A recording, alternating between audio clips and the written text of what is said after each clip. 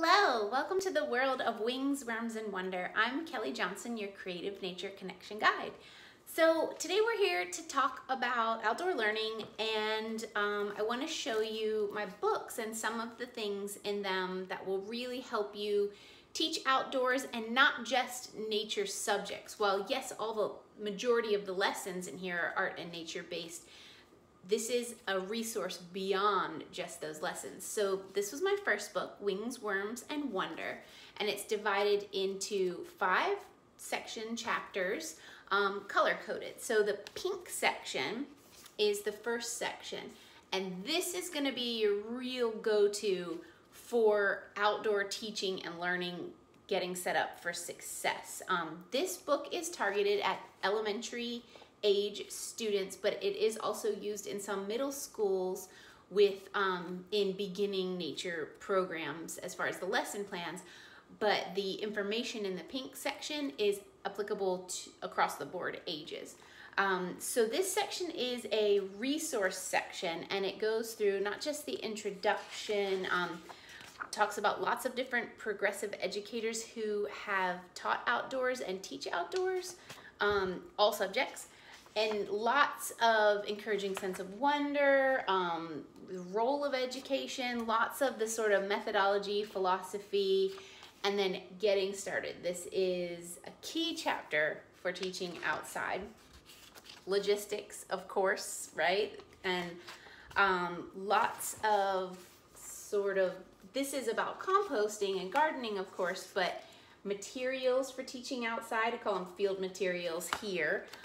Rebirth of the Sit-A-Pon, amazing tool from the thank you Girl Scouts, for sitting outdoors on the ground. We can't all have lovely benches and outdoor teaching tables or enough of those for an entire class. So Sit-A-Pons are a super resourceful way to be able to sit on the ground and not have to worry about dew, not have to just moisture if it had rained the night before. It really helps with itchiness of grass and things like that. So Sit-A-Pons are amazing tools, can't stress them enough. Lots of tips for sewing your own patterns, different field materials, little pouches and things for taking their supplies outside. So you're gonna need a clipboard for their paper, you're gonna need pencil. If each of them have a little bag, a little field bag, you can use it not only for nature journaling, but for your regular classroom teaching as well. And so there's patterns for making field bags. It's a great job to have room mothers get on. Using indoor extension materials outdoors. So just lots of, and then it goes into nature journaling, but nature journaling also ties in creating notebooks, that's just fun, but nature poetry. So teaching language arts outside is really fantastic, lots of inspiration. And then the book goes into the chapters of Wings, which is the yellow chapter, and then Worms, which is the green chapter, and Wonder, well, Awe's the first section of Wonder, which is the blue chapter, and there's lots of art lessons in there and outdoor art lessons. And then the final chapter is resources, so print and online resources. This golden chapter, literally hundreds of resources, both online and in print materials for you for teaching outside, outdoor learning. One of them in here is Nature Watch, which is an awesome web store, and they even sell my books. So if you wanted to buy some resources, you could buy the books while you're at it, all from one place.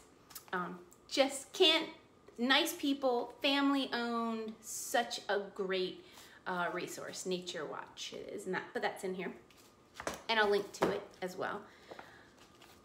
Wonder and Wander is targeted at birth to 6. So if this Wings, Worms, and Wonder is 6 to 12 target age range, Wonder and Wander is 0 to 6. Lots of information in the beginning about being outside with young children, creating common languages. And again, the first chapter in this, the resource chapter, it's laid out exactly the same as Wings, Worms, and Wonder, with resource chapter, this one has 2 lesson chapters, and then the resources at the end. So by resource chapter, I really mean information like methodology, getting set up, like learning about learning kind of information. But so in the intro here, these have questions and all sorts of, both are fully colored, beautiful illustrations. But you can talk about, I talk about expectations, like setting expectations, but then having realistic expectations, just getting out there, how to do it. Fear, there's a lot of fear with bugs and things that come not only with young children, but with older children as well. So how to overcome those. And then getting started, you know, risk assessment, risk-benefit analysis, teaching that, alternatives to being careful, saying be careful all the time, or, you know, alternative language that you can use. But just lots of setting up sensorial stations, and that's a good one. Also, any Montessori teachers out there might be, well, how am I going to teach using the Montessori materials just outside? Well, you know, you have to judge. You're probably not going to bring the Deconomio box outside. That's not, or pin maps or something. That's not realistic. So setting those realistic expectations for which lessons lend themselves to being taught outside.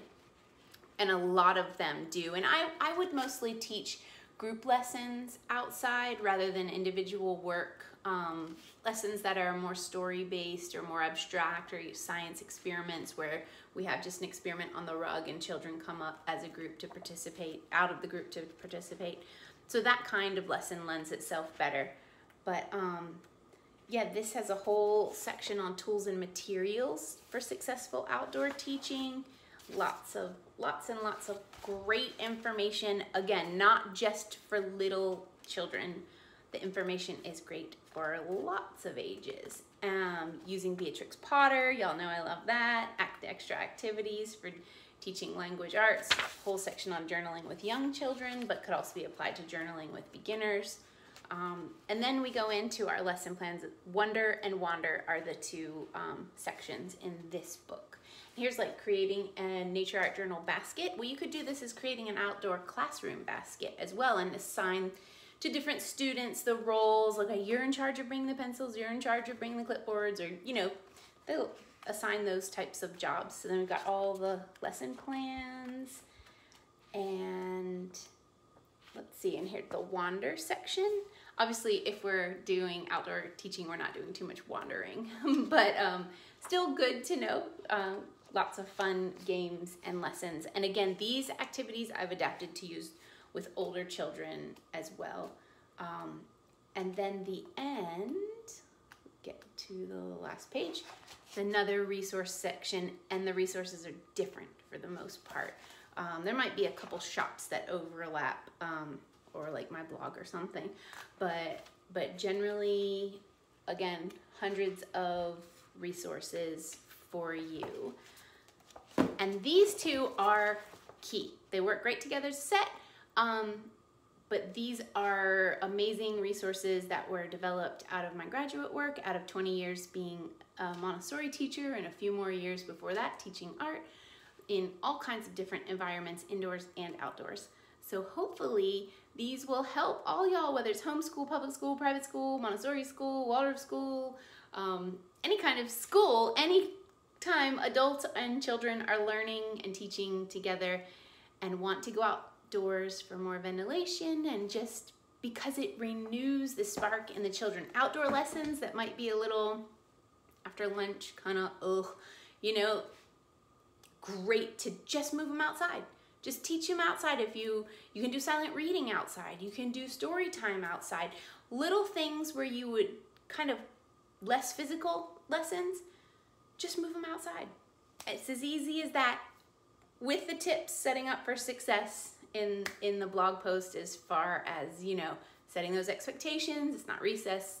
Once you get that groundwork laid, teaching outside is a breeze, and I know from experience. But also just wanted to show my other two books in case. Pressed is a pressed flower book, a flower pressing book with lots of prompts. I don't know if I've ever showed this one online, so I just thought it'd be fun. We're talking about books, show them all. And this has a lot of great ideas for how to press flowers. This would be better more for homeschoolers, less of a book, unless you wanted to do a classroom flower pressing book where the class all worked on it together, which could be pretty neat in its own right. Although I have not done that, I can't say I haven't tested how that would work. But if you do test it, let me know. I'd love to hear. Because let's see, here, there's lots of blank pages where maybe each child in the class has a page and they can add to it, and it could be pretty cool. And then the 12-month art and nature journal is, I know I've showed this one before. For example, July, each has a coloring page with flower symbolism each month of the year. Each month has a thumbnail sketch page, which this could be pretty cool to use as a class if you had a class of 30 or less, or however many days are in the month. But then each child could be assigned a day, and they could draw something each month. Journal prompt pages. And someone asked me on Instagram, which was a great question that I hadn't thought of before, are the prompts in this book different than the prompts in my Nature Journal prompt deck for children? And the answer is yes. The prompts are 100% different, and they're also 100% different from the Wonder Wednesday Journal Club that I do in the email, in the Wonder Wednesday email. So all the prompts are always different. Then some free pages, free drawing pages. But again, this book might be more suited for homeschooling or virtual learning if you're foraying into homeschooling this year for safety, family safety reasons.